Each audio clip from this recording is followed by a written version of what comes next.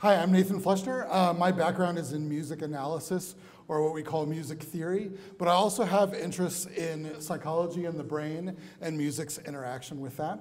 My research focuses on music, the analysis of music that depicts dreams, mental illness, and trauma.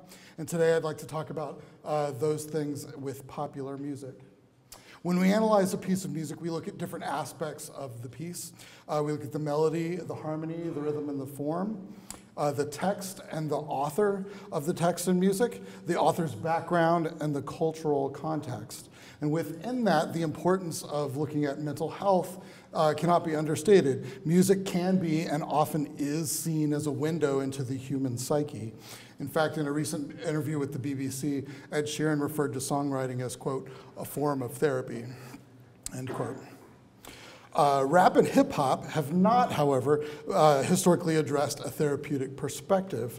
African American therapists have noted this aversion, citing, along with other reasons, a lack of cultural awareness and racial bias amongst the therapists and the larger medical professions.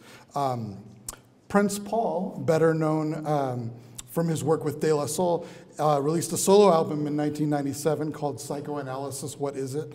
I read that and I was like, that's a rap album? Interesting. So I bought 2 copies. It represents a change from this aversion towards something I call therapy rap. However, it's really kind of a negative critique of the therapeutic process.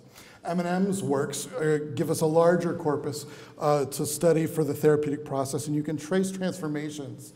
Like, for example, with his misogynistic tones early in his work. The song Kim is very violent and blames Kim for ills in their relationship, but a recent song called Bad Husband, in that song, he takes total ownership of his mistakes in that relationship, so that's interesting.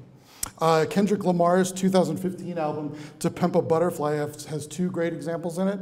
The song You talks about suicidal thoughts with emotional sobbing, and later in that same album, the song I more confidently declares, I love myself. That's the main line from that song. Mike Shinoda recently released an album called Post-Traumatic that discusses him dealing with his bandmate from Linkin Park's Chester Bennington's suicide. And the rapper Logic, in his song 1-800-273-8255, quite literally raps the number for the National Suicide Prevention Lifeline. In another vein, the music of the Dave Matthews Band also has therapeutic tones. And also deals with trauma. Early in 1994, Dave Matthews' sister Anne was murdered by her husband in South Africa. Later in that same year, they released the album Under the Table and Dreaming, which is dedicated to the memory of Anne. The songs on that album were written before Anne's death, so they're not about Anne, but they recorded the album afterwards, so that certainly was on their minds and influenced the recording of that album. On that album, and also throughout the Dave Matthews Band's works, he has different timbres, vocal timbres that he uses that I jokingly refer to as Happy Dave and Sad Dave. Happy Dave is the lighter, normal tone of Dave Matthews' voice, but there's also a Sad Dave tone that's growly and sometimes ghostly and airy. Songs that reflect Happy Dave from Under the Table and Dreaming are Ants Marching, one of their biggest hits, and love songs like Love Her Lay Down. Sad Dave songs are like Rhyme and Reason that dwells on inner psychological turmoil and talks about death, actually a common theme in the music of Dave Matthews Band, which you wouldn't expect because it's fairly happy music.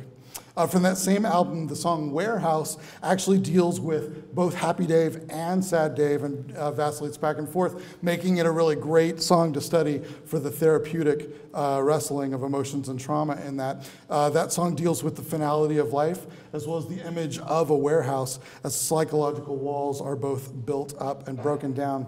The album basically accepts an opening challenge that Dave gives to himself, quote, "Hey, my friend, it seems your eyes are troubled. Care to share your time with me?